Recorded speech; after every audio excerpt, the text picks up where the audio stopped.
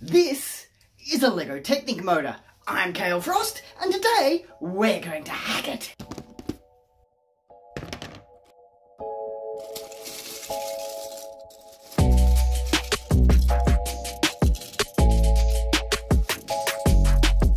Now this story begins when LEGO sent me the latest Technic range, all using the awesome LEGO Technic motor. Big thank you for LEGO for these amazing sets. And so, of course, the first thing I did was throw away the instructions and lay out the parts to get a sense of what I was working with, sit down for a coffee and a bit of a brainstorm, and then I got experimenting.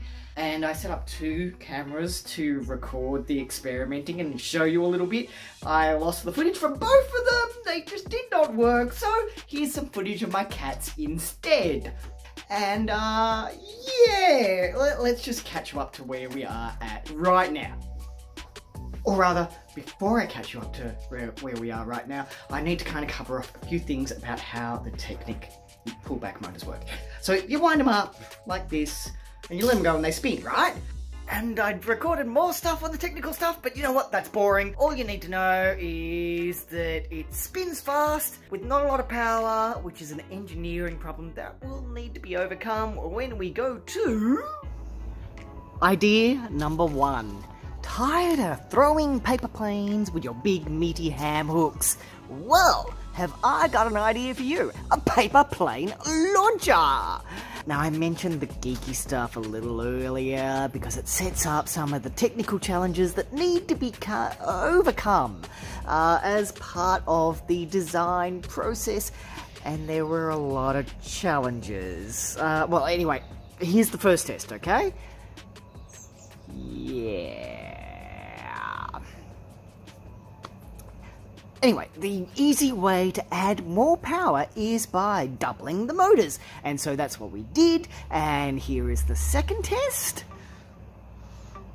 Which, while definitely better than the first, there are still little improvements that needed to be made. So I went back into the studio, also lost all the time lapse of that creation process.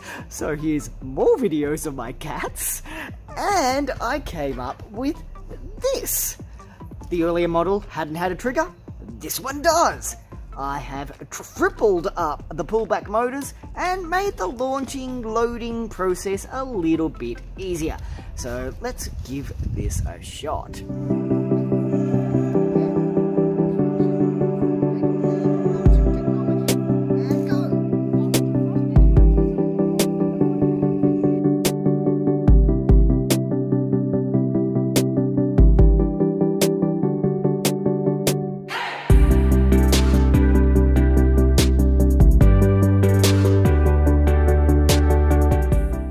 That's how test number 3 went. It was a lot of fun, but this is perhaps not the ultimate paper plane launcher.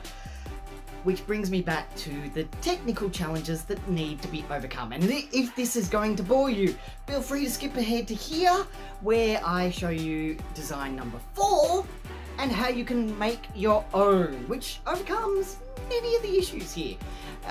Yeah, we'll get there.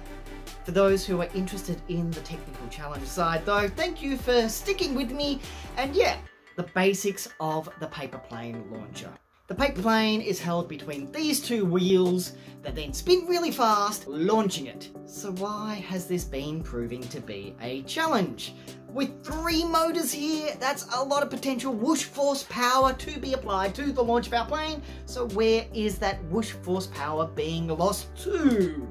Now do remember that this is a purist LEGO solution. We are using only official LEGO parts, and let's look at the underlying design.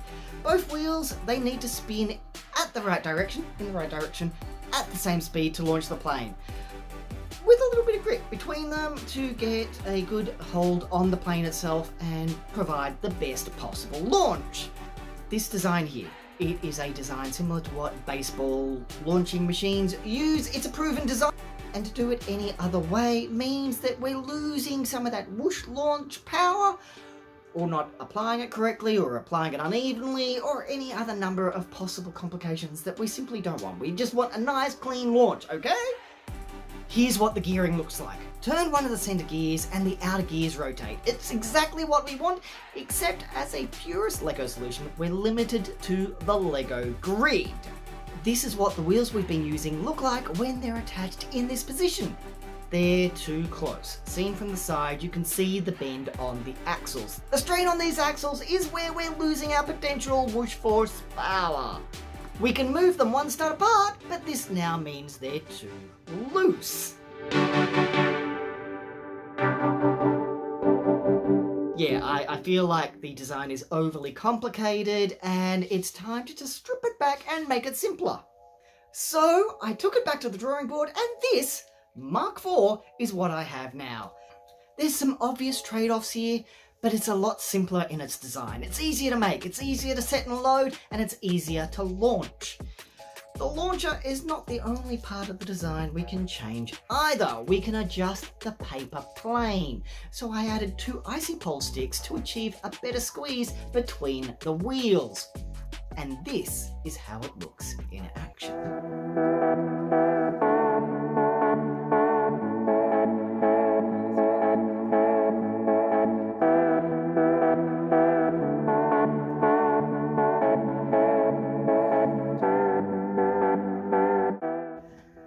And there you have it, version 4, the paper plane launcher. It's okay, but here's how you can make your own and perhaps you can improve upon the design. Let us know in the comments below. Also, I did mention I had some other ideas and I did start pursuing them. I did a bit of experimentation. They look kind of like this. There was a chocolate launcher because I'm sick of using my hand hocks to just kind of put chocolate in my mouth. I wanted to launch them straight in my mouth. That kind of started transmogrifying partway through the process when I found out it didn't launch too well into this little drummer dude. Still not done yet. That's something for another video. Anyway, this is how you make the paper plane launcher starting now. And yeah, good luck. Hope you enjoy. Hope you love this. Like, subscribe, all those things that I meant to say. Anyway, yeah. Cheers, guys. I'm out of here. Hope you enjoy this.